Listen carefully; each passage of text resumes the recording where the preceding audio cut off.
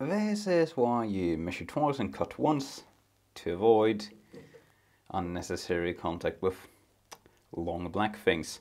I did end up going to the supply store and getting the proper mounting hardware before cutting the wires, because it would just not be feasible to do it without actually having the wall mounts installed. And I do like how this has turned out.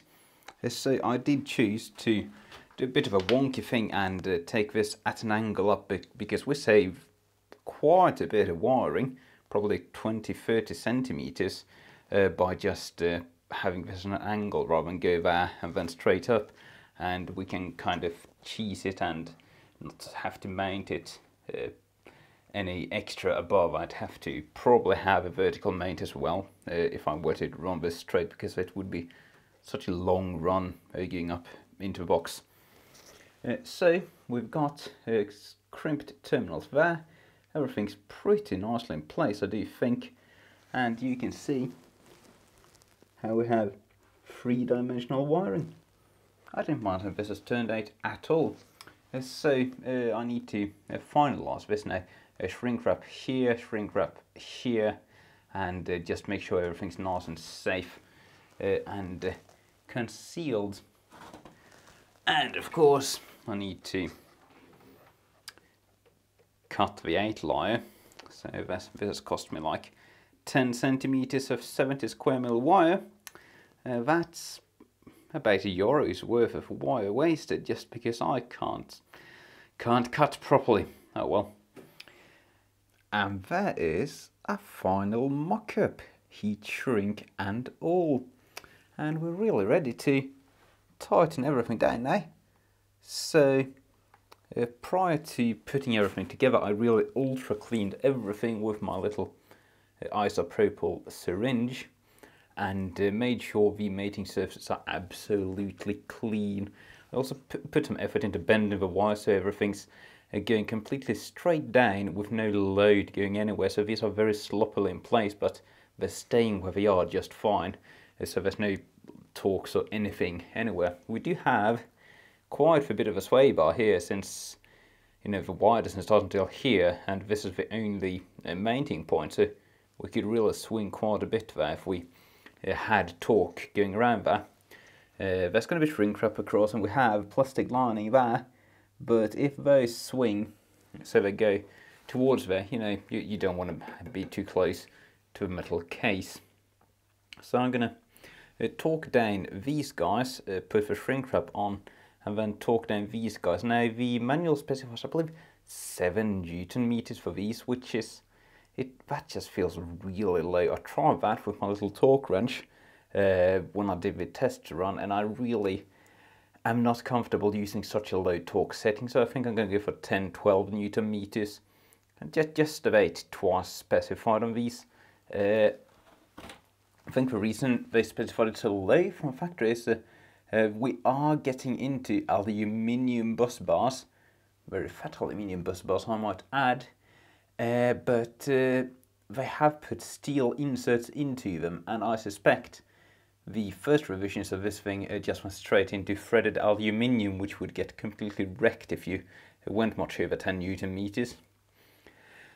So wire is pretty much put down in place as it's supposed to be. I just need to zip tie it in place properly, and we have a decent bend on everything going in, and into the terminal block it goes, and turns into 50 square mils going out into the batteries. That's looking reasonably well. So we did end up with, where is it? This little sausage left over from my faffing up the cutting, but that's one of my fingers, and my fingers are not large, so that's not too bad. Not too bad at all. It's starting to look like something. 2 days later, and things are finally starting to take proper shape. So I did torque down the terminals as I promised, and I put a proper amount of shrink wrap on that. It's all labelled and nice and ready to go, and this is going to work absolutely beautifully. The shrink wrap worked very well. I just poked it in, shrank a bit at the end and poked it in there, so we actually have a shrink wrap going all the way inside the terminal. And since it's such fat shrink wrap, it's really thick and nice, so this is going to be very good. Even if it gets like banged and it goes up against the side, that's not going to fail easily.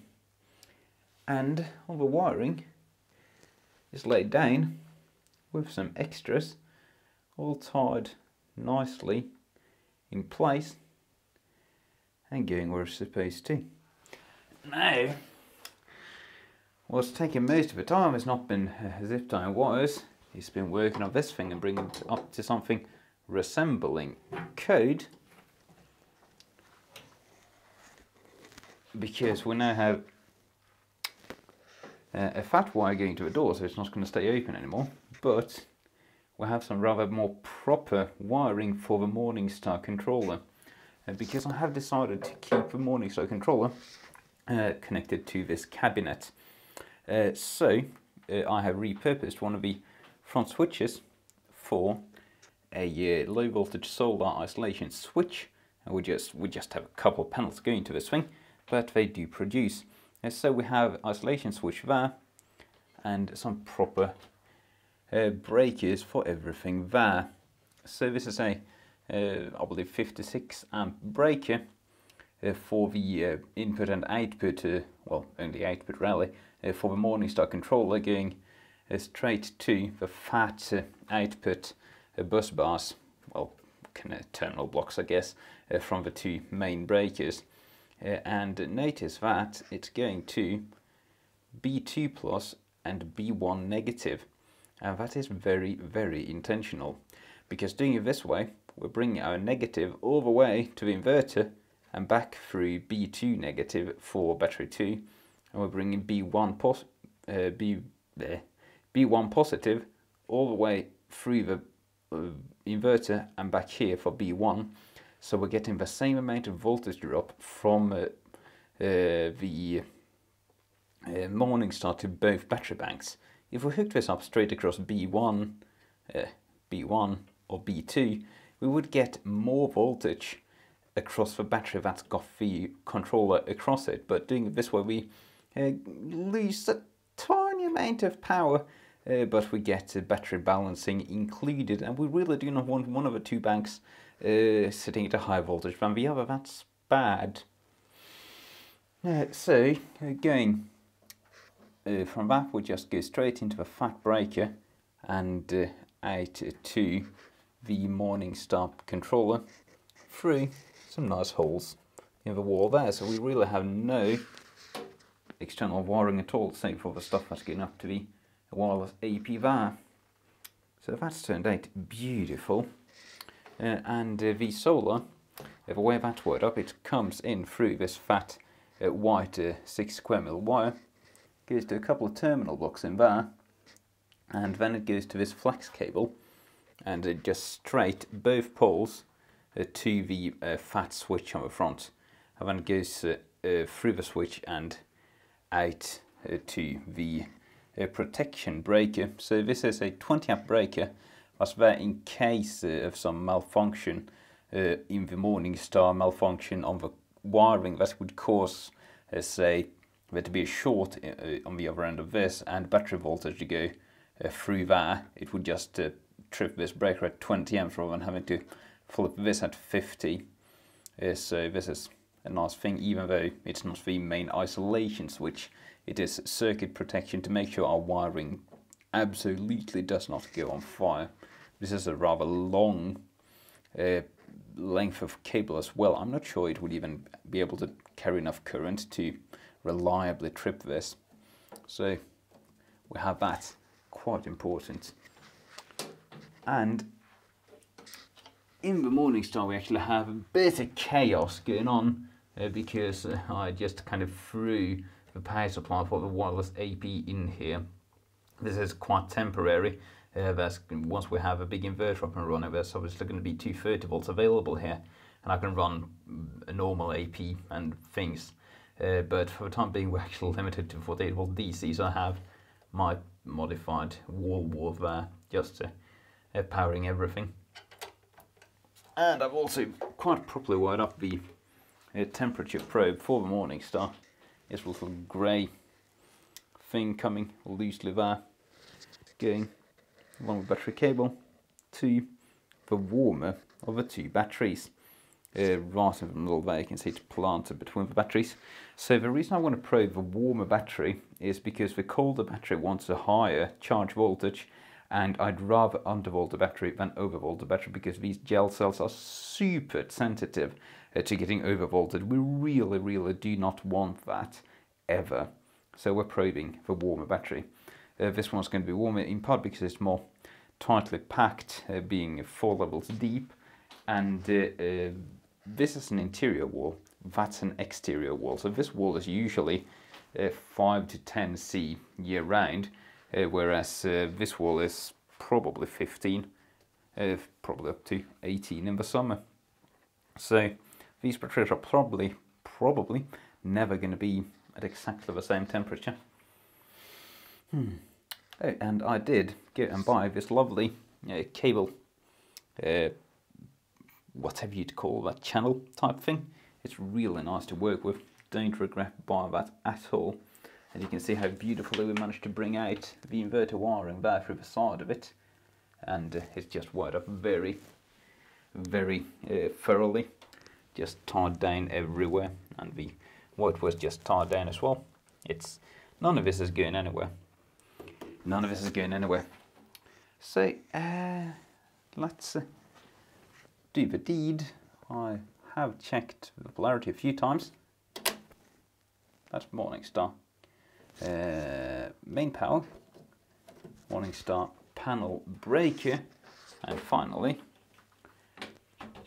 Morningstar solar on. So this should not boot up. It's late in the evening, so it's not gonna have any solar to charge the batteries with, but at least it's up and running. Now, when we get to the big inverter solar system, we're actually going to have to be super careful about labeling, because we have an isolation switch here that doesn't go to it, it just goes to the Morningstar. So I'm going to have to put a big fat label here saying solar panel isolation switch on outside of house, just to absolutely make sure that no one thinks that this is the isolation switch for the big inverter and then go poke around and kill themselves. So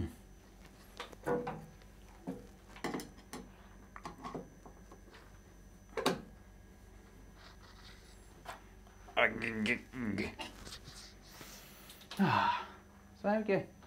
Still need to wire off the indicator lights, stuff like that. But yeah, I'm getting somewhere. Oh yeah, the white Morningstar panel wiring is just kind of all over the place. I need to get some of the AC wiring that's going to go on there done before I know exactly how I can route this. So that's why it's just done up to the point where I know it's going to be, and then there's probably going to be some AC wiring going to and from the inverter there as well. So I don't want to tie this down and have to work around that, since this wire is really the least important thing of everything. I'd rather have my mains wiring done up properly, and there's going to be a fair bit of that. Let's go down and have a look at the system. What's that? Something's gone wrong. We have a red light. Because we've got indicator lights now. And a copper pipe to open this thing properly.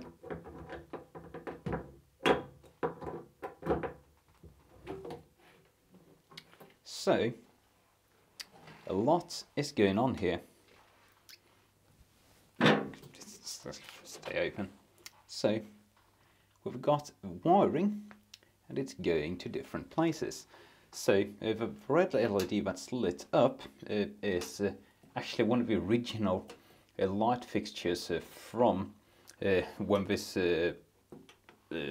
cabinet was originally installed, but I've taken all of the stuff inside out and rebuilt it for 48 volt operation, and this one I've built up to 150 volt operation.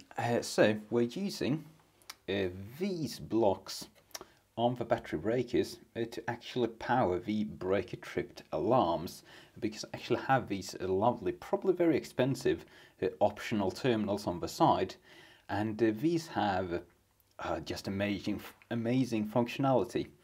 So the top 3 blocks are a micro switch that changes mode when the breaker is tripped in a fault condition, and the bottom 3 are a switch for when it's just off for any reason at all. So I've hooked up to the tripped connector. So if we go and turn this off, okay, the LED goes out, so we can actually have one battery turned off completely, and we can have no load on it, no parasitic draw from the LED. And of course, when we turn it on again, it does not light because the breaker is not tripped. So another thing that's going on with this is I'm obviously not using 50 square mil wiring to go all the way to the LED in the front, and this is hooked up to a 160 amp breaker.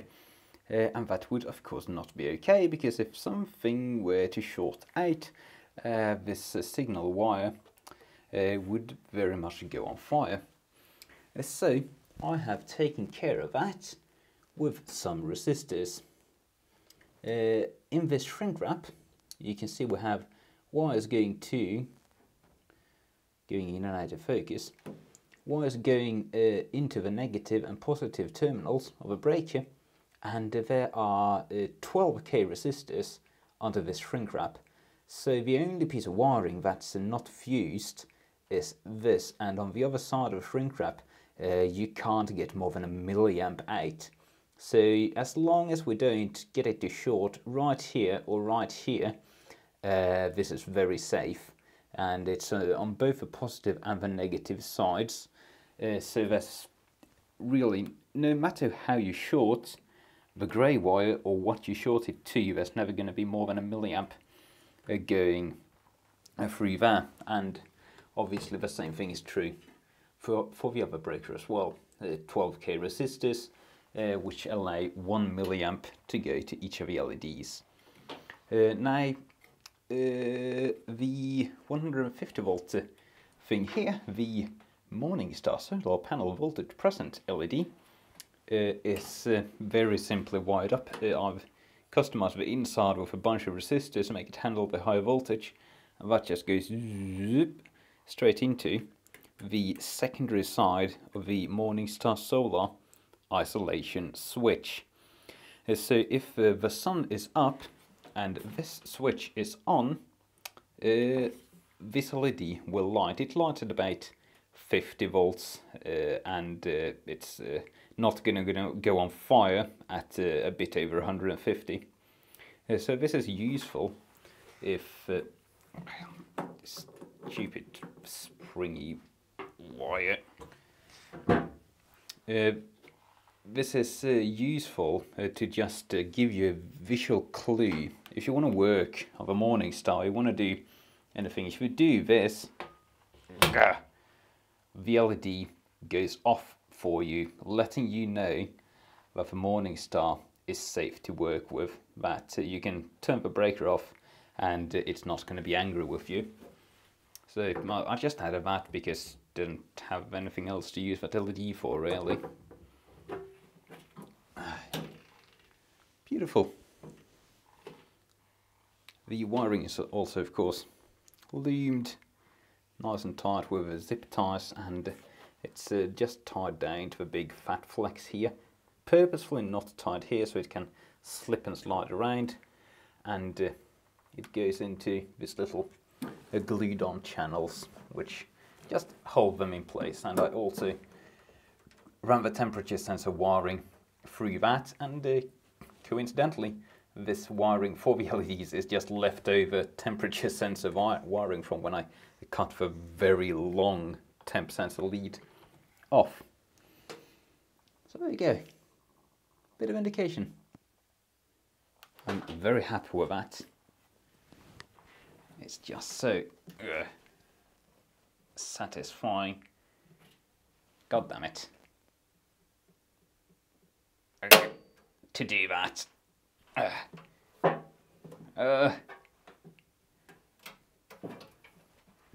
God damn. This is difficult. Yoga lessons.